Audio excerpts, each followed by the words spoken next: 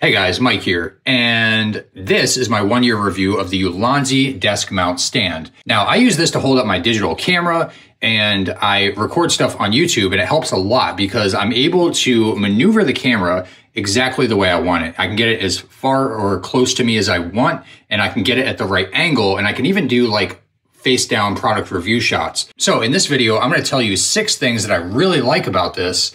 And I'm also going to give you specific use cases on how you can use it to make better content. The first thing that I love about it is the ability for it to do top-down shots. So if you see right here, this attachment allows the ball head to go at a 90-degree angle. And when you do that, you can attach your camera to it and get these types of shots. So specific use case would be, let's say you're filming a cooking tutorial and you want to get like a top-down view of that. Or maybe you're doing a product review and you want to use both your hands and still get the shot. So this is going to allow you to do that. The second thing I love about this is the flexible arm. So this arm is actually 29.5 inches, but you wouldn't see that from this shot because what I did is the arm comes in 3 sections, but I actually removed the middle.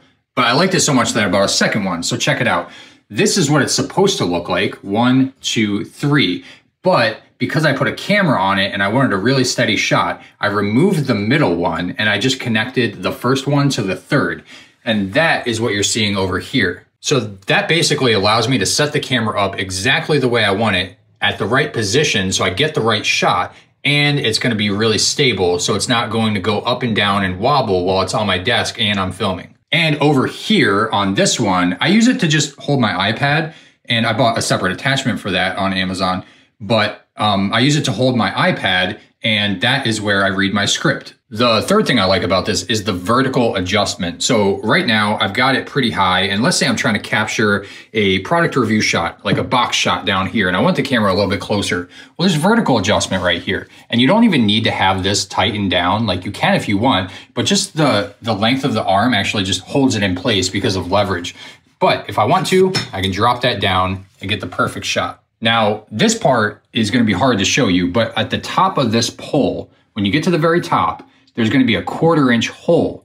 And in that 1/4-inch hole, you could attach lots of different things to it. You could attach like maybe a ring light or maybe a webcam for live streaming. So I'll try to show that to you.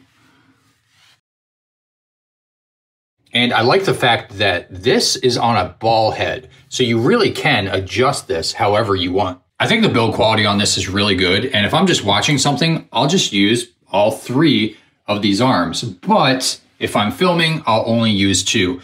The build quality is great, but I mean, you can only do so much when you have leverage and physics working against that. Either way, when it's fully extended, it should be able to hold 4.41 pounds. Overall, this has been a main staple in my filming workflow, and I'm definitely happy with it. So thanks for watching this video, and I hope it's been helpful.